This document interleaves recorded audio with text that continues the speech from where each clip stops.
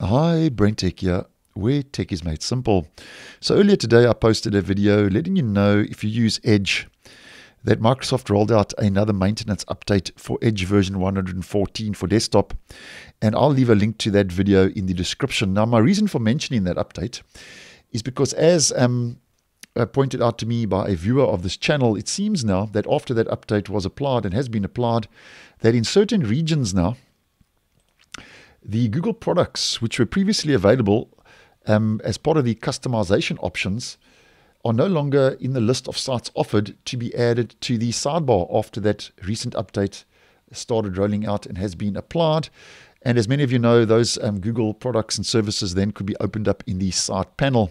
Now, just to give you an example what I'm talking about, if we just head over to Edge Canary, which is a preview version of the browser, this is an example of YouTube and my YouTube channel, which I previously added to the sidebar, which obviously then opens up YouTube, and in this case, my YouTube channel in the site panel. Now, although, just heading back to the stable version, although those Google products are no longer in the list of sites offered to be added to the sidebar, we can still manually add them to the sidebar in the stable version of Edge if you are signed in with the same Google and Gmail account from your Gmail services, and the same Gmail account is applied in your Edge browser. Now, to do this, it's actually quite simple to do, and we head back to the customize sidebar options. Now, previously, as mentioned, those were available as default customization options where you could just toggle on those Google products. Now, this is no longer the case, so what we have to do is we head to the search at the top where we can manually add those Google products and services. So as an example, I'm just going to enter YouTube, click on the relevant entry, YouTube, click on add, and there we go.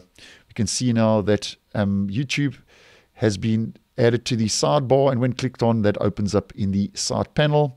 And just another example, using Gmail, we can just enter Gmail.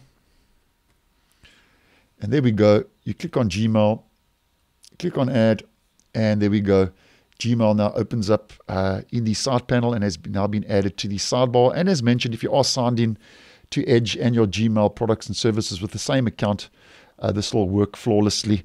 And another example, if you want to remove those, you can just right-click, remove from sidebar, or you can just head back now to the customize sidebar options, scroll down, and yeah, you'll see at the bottom, and you can just click on remove, and then those Google products are gone. So if you have noticed in your region that those Google products are no longer available to be added, then obviously, as mentioned, you can just add those manually and by just following the steps as shown in this video. So thanks for watching, and I will see you in the next one.